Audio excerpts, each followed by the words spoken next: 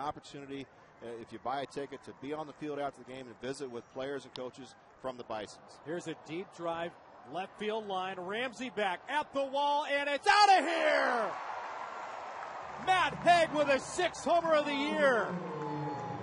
A leadoff home run here in the 5th, and the Bisons take a 3-1 lead. Up there, ready to hit right there. He got a good pitch to hit out over. Didn't try to do too much with it like he did early on. Squared it up and hits it a long way to left field. High drive towards the corner and left.